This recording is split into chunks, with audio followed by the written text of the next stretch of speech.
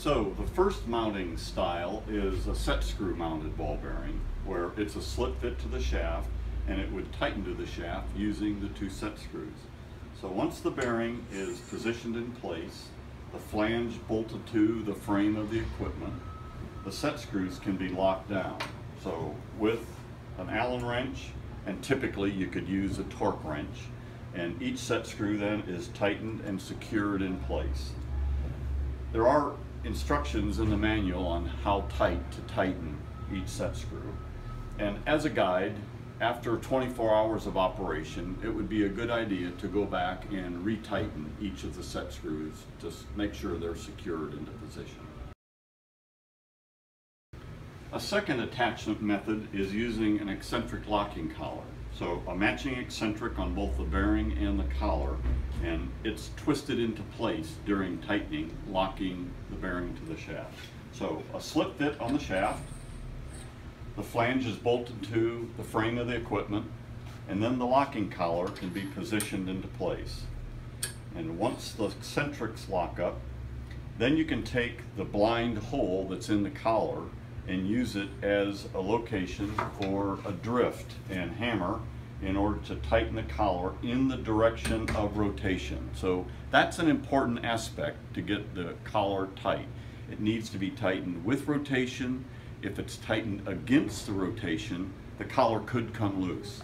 And then finally, during the tightening, the set screw can be tightened to the shaft, and in the manual there's a chart giving you tightening torques for each of the set screws.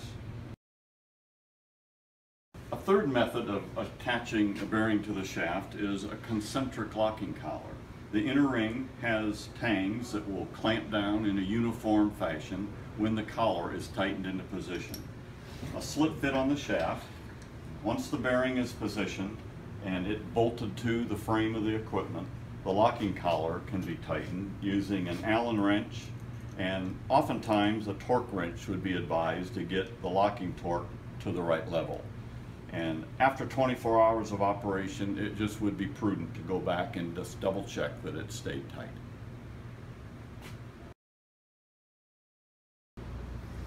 The last of the four mounting methods is by means of a tapered adapter, and this would come assembled as you would receive the unit. But just so you can see the assembly, the adapter can be positioned in place.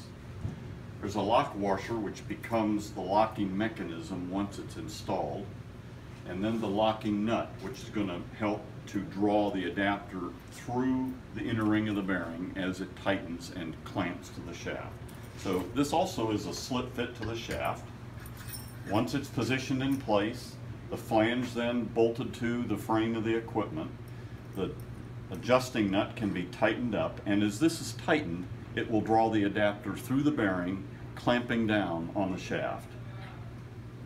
The preferred method is to take a spanner wrench, and in the grooves provided in the locking nut, this wrench can be used to tighten the bearing onto the shaft. As it gets tighter, a little hammer action on the end might help get it snug. The manual would give the degrees of rotation on how tight to tighten the nut. What not to do is to take a hammer and drift and use that to beat the nut on. It's just not advisable to have hammers around bearings if you can avoid it.